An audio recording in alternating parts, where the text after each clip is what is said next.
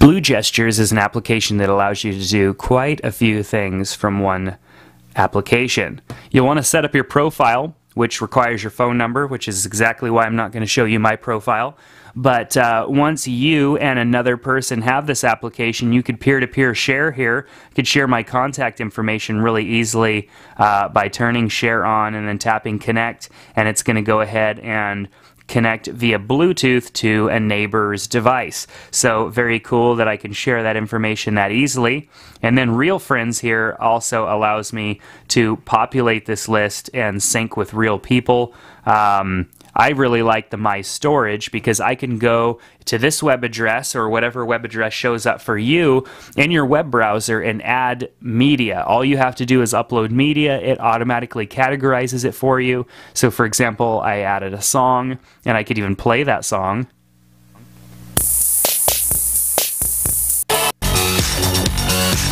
Alright, so we've got a song in there.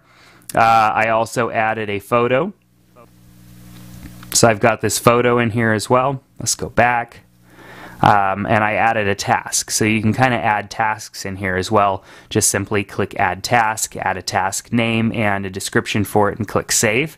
Or of course, I've got my task in here for recording the demo of BlueGestures. So let's get out of here. If I had documents or spreadsheets, I can add those as well.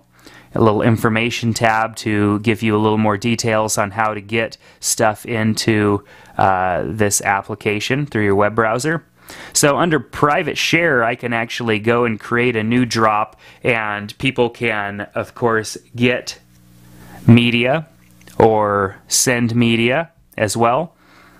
Really easy to do that. If you had somebody else giving you access, all you would need is the drop name, title, and the password for it. And of course, you can add that private share drop as well.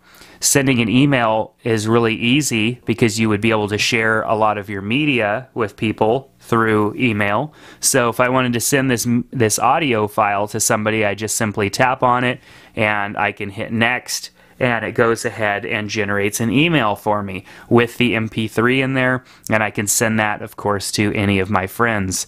Yeah, an MP3. So we know the laws about that. Or photos. Probably more likely I would be sending photos to friends than an MP3. So you could also post status updates to multiple social networks at once, and using the ping.fm service, which if you have not heard of that before, ping.fm allows you to send status updates to multiple social networks at once. So if you wanted to post a message from this app, you can share something on your status updates to your Twitter, your Facebook, and a whole slew of other social networks at one time just by using your ping.fm integration here. So not only can you share your contact details with people, you can share information with your real friends as well.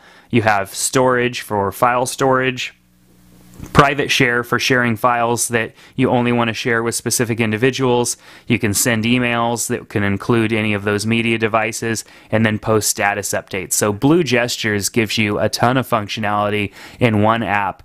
Lots of things that you would do on a daily basis using your phone or your iPod Touch, even if you're connected to a Wi-Fi network. So BlueGestures, check it out in the App Store today. See if it works for you. I think that you will find it very useful. Thanks for watching Daily App Show today. We'll see you next time.